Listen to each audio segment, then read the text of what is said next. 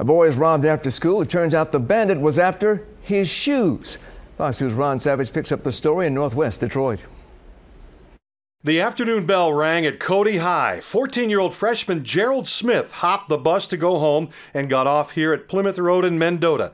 After getting off the bus, a guy on a bike pedaled up to Gerald. And he asked me, did I rob his cousin? And I said, no.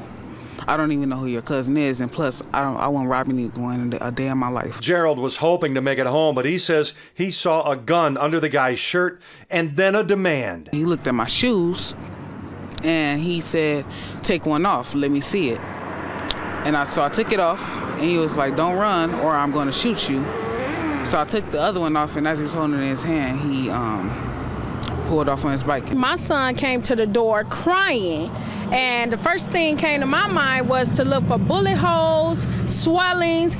I couldn't think no more. I didn't know what to do because I didn't know what had happened. Then Mom noticed her son was not wounded and was in his stocking feet. I really don't care about the shoes, but I am glad that my son is alive. The shoes were in NBA style. Some pink Penny Hardaways, a size 11. Are they high top?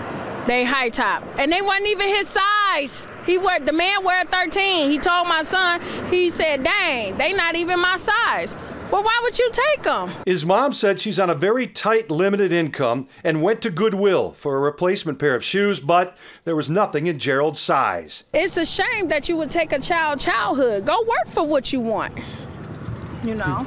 He's only got one pair of shoes. He only had one pair of shoes. I felt bad for the young man. I picked up a pair of new shoes, and Gerald said they're a good fit. They're not pink Penny Hardaways, but Gerald said he likes them. Not only did he take my son's shoes, but thanks for taking my son's childhood, because now he feel like he can't go outside or really do anything, because he's scared. The family says police made a report. If you have information, call Detroit Police. Ron Savage, Fox 2 News.